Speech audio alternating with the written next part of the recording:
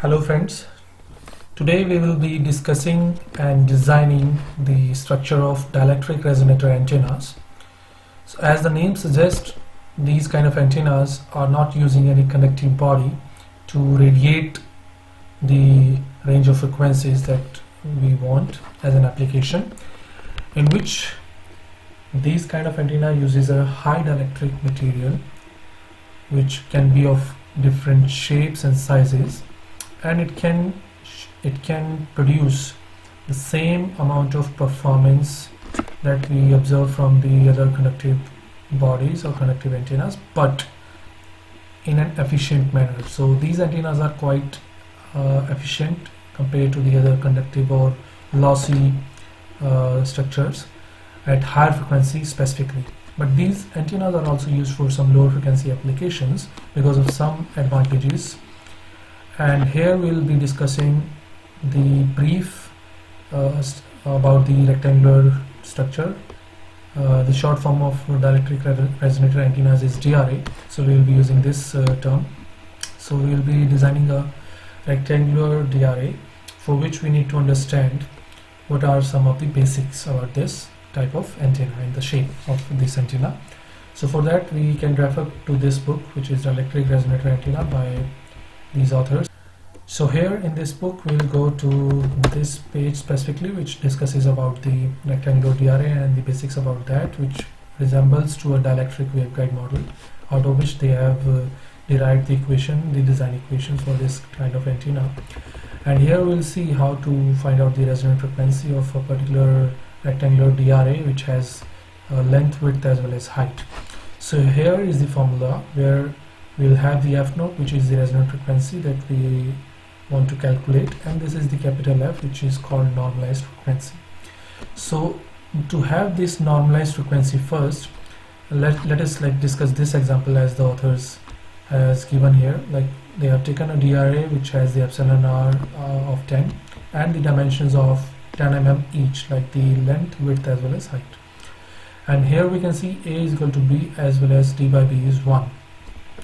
So they are referring to this figure in which they have shown a curve where we need to refer like A is equal to B, which is a curve with the circular points, and D by B is 1. So D by B is 1, A is equal to B, it corresponds to 5. So capital F has a value of 5, and with that, if we put all these values here, small a, epsilon r, c is the speed of light, as well as capital F, we will get F naught, which comes to be around 7.55. So it means that when this sized DRA, which is 10 by 10 by 10, is excited, and it will resonate at 7.55 gigahertz or around that. So this is just the basic. You can refer to this whole book to understand more about DRA and the structures, different shapes, and how the analysis can go forward. So we'll start with the design first. We will refer this paper to design the antennas mentioned in this paper, and this is just a structure with dual band rectangular DRA for WLAN applications by these authors. So here we can see this is the final structure the authors have proposed, and we'll simply start with the designs here. So we'll start with this basic design, which is just a basic DRA structure. Then we'll also try to implement this one and to compare the results, that what the authors have observed with their work and what we will design, what will be the results then. So for that we have to refer all the dimensions and everything from this paper. So we'll be using all these dimensions and everything. Although there is one point that I want to make, is that the authors have just mentioned that the DRA that they have used is having the epsilon r or the dielectric constant to be 30. Apart from that, they haven't mentioned the other properties of the DRA, which is like one of the important one is the loss tangent. So they haven't mentioned, and plus they haven't mentioned the material also, whether it is a oxide, magnesium oxide, or is it a ceramic material, or is it some other material.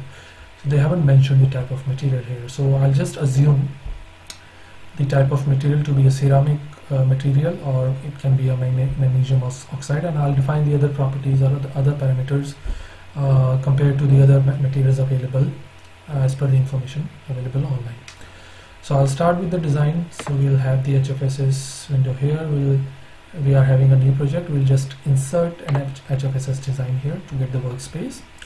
So we'll zoom out this workspace to get to that point where we can insert a design and it can be visible clearly. So the overall substrate size in the paper was like 50 by 50 mm, that is of the substrate. So we'll create the substrate first, and the substrate they used was FR4. So we'll also use the FR4 substrate. Initially we can have any dimension, and afterwards we'll change the dimensions here, and the substrate thickness is 1.6. so this is the substrate.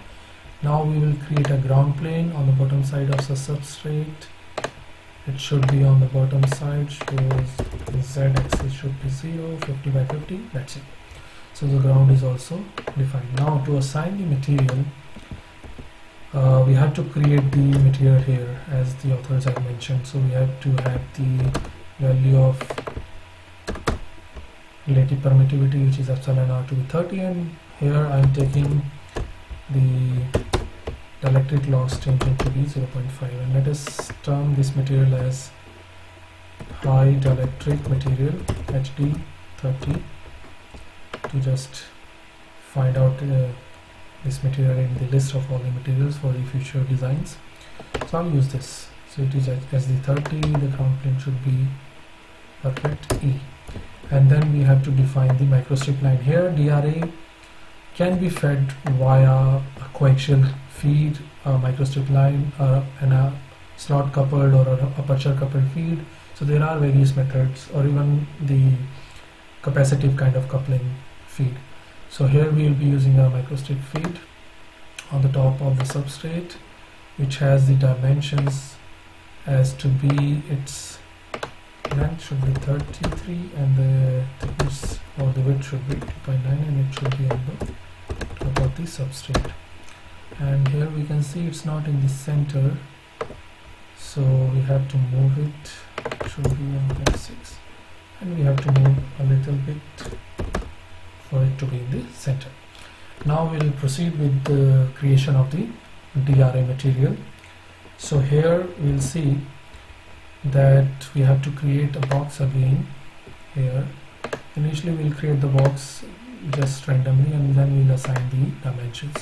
So the box dimensions are like that. In X direction it is 20, in Y direction it is 18, and Z direction it is 15. Now we have to place it like that. The feed should be underneath the geometry. So we have to place it like this to the center of the substrate, and it should be moved a little bit here as well as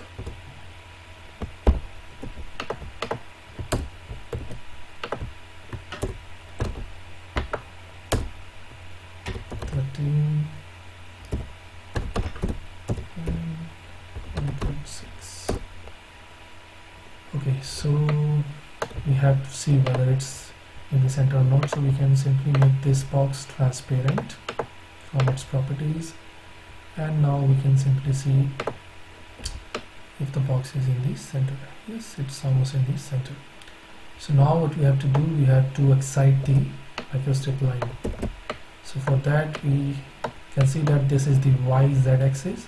So here we have to change it to YZ, and then we have to create a rectangular structure to assign it as a lumped port. So here we will create it, and we'll have it here. This is the structure. No, it can be this. Okay, so we have to assign firstly the microstrip line to be E, perfect E, and then this geometry to be excited by a lumped port. So here we have to define an integration line. It should start from one edge to the other edge. So it's defined. Now the final task is to create a radiation box or air box, which we call it popularly. So we'll create a box. We'll create a box around the antenna to analyze the structure. So initially it can be of any size, then furthermore we can modify it. So it has to be 80, and let it be 70, and this can be here, and we can simply make this box also transparent. First of all, this has to be FR4, and this has to be the new material that we created. Done. Then this has to be radiation box. Firstly, we'll see its position, whether it is around the antenna equally, so we can modify a little.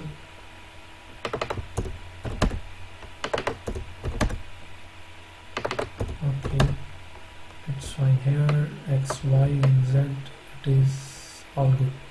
So now it should be assigned with a radiation boundary. So assign boundary and radiation. That's it. So now we just have to see, only analysis setup is left to be done.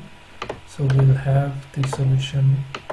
This antenna structure will be analyzed from the frequency range between 2 to 6. So we'll give the highest frequency to have the finer mesh, and this can be 20. To get finer mesh, it can be 0.01. So this is the setup.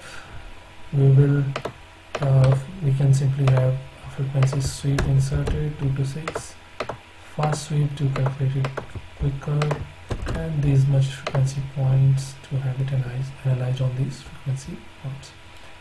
So this is it, the design as well as this analysis setup. We have completed it, and in the next video we will analyze the results of this antenna. So thank you very much for watching. Kindly like, subscribe, comment, whatever your feedback is about this channel and other videos. Again, thank you very much.